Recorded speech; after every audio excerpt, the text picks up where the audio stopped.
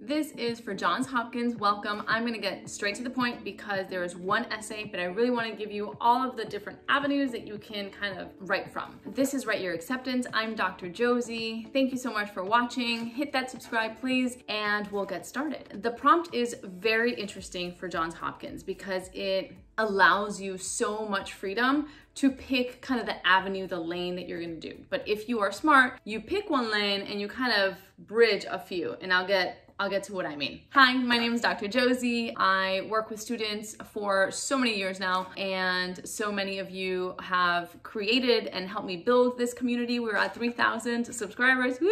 And I'm so happy and proud about that. So please, if you have any comments, if you have any questions, definitely link them down below. I love to kind of give you guys my 2 cents whenever I can.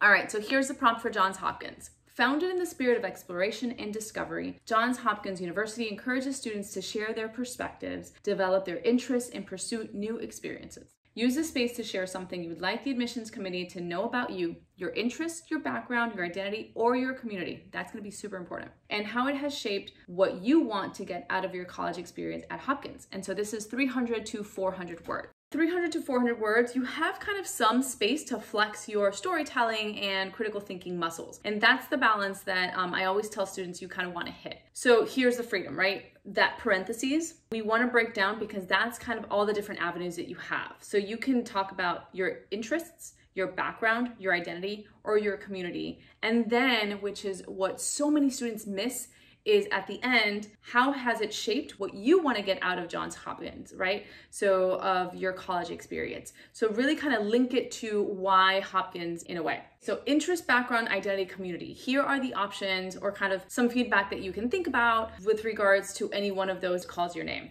Honestly, no matter which one you answer, as long as you kind of bridge a couple of themes, that's great. Okay, so for interests, this is kind of your run-of-the-mill extracurricular activity, right? But you want to plunge yourself in the action of the story. So describe the yoga class that you go into religiously. Not the class in general, but like the moves that you're getting into and the sweat bead kind of dripping down, right? And then go into kind of why it has taught you valuable lessons and what those lessons are, right? One of my favorites from a couple years ago was a student who did like a walking photography group. And so they would take pictures as they would kind of walk around their community. It was by the bay and it was beautiful. She engaged with people that were way older than her, younger than her. And it was just like this very diverse, beautifully kind of enriching experience. So that kind of merged community, interest, and kind of the pictures that she would take. And so she started actually narrating a couple of stills that she took, kind of went in a little to identity. So you can see if you pick one of the buckets and you do it thoughtfully, you can probably merge a few. The next one is background or identity. I actually think about these together. You can kind of completely do them separately, but the ones that I've reviewed in the past, for the most part, kind of combine them. First, I guess with all of them, right? You want to kind of consider your application holistically. So you want to think about what you wrote in your common application essay. What did you write about? You don't want to recycle anything from that. You always want to give each school new information. Now, if you wrote an extracurricular supplement for Michigan and you're writing an extracurricular supplement here and you recycle some of that content for the other school, great, as long as you make sure you retool it and you make it a Hopkins essay. But you don't want to borrow, like you want to give all of the different essays and all the different kind of content to each school, new material always. So don't borrow 2 sentences from your Common App essay and use that here. So if you wrote about the walking group photography club, then don't write about that here in this essay. Write about something else. Show them another aspect of who you are and why you're so awesome. So if you wrote a lot about your identity and your cultural background in the main essay, maybe this is not the one for you. But if you didn't, this is a good way of kind of showing that kind of a diversity aspect. If you're not a minority student, and I get this all the time, then how do I show diversity? I'm not diverse. There are ways in which you can show diversity of thought and diversity of perspective, right? And so I have a video on diversity and how kind of different ways that you can show kind of diverse thinking and perspectives. And so I'll link that above so that you can have kind of some more material and guidance to focus on if that's kind of a theme that you want to hit. Do you have an idea for an essay? If you do, definitely comment below. I'd love to help you guys out and give you my 2 cents when you ask for it.